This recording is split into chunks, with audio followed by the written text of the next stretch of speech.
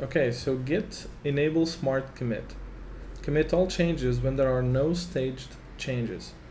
I actually find this setting a little bit dangerous because a lot of times I write a commit message and I just push the commit button, but what really happened, and I have no staged changes, but what really happened is that I forgot to stage the changes, right? And that pertains to, I guess it's an interface problem, really, is usability problem. So sometimes you have your files here under this little tab, and I kind of don't pay attention if they're under this one or under that one.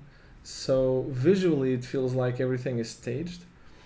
And most often than not, I want to separate the commits, right? So I do a bunch of changes, but I want to commit each change in its particular commit.